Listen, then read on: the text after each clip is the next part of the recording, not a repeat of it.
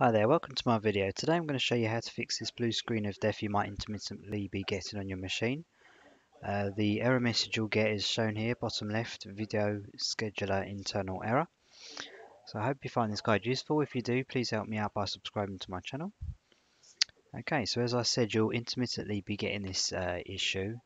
You'll be just using your machine, it'll blue screen and it will show you that writing I showed.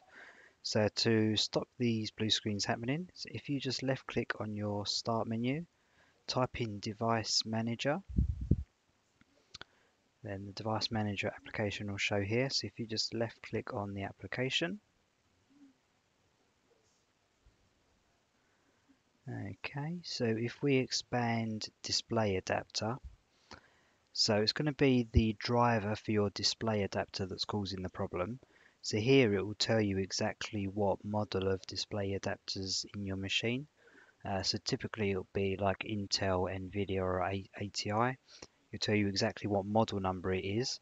So if you just go on the internet to their website and download the latest driver, and we need to update it. So if we come in here, go to properties, and if we click on the driver tab, you'll see here the driver version that's installed. So you can see here I've got version 10.0.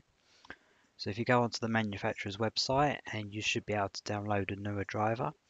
So if you just download that driver, install it on your system and reboot, that should sort out the issue.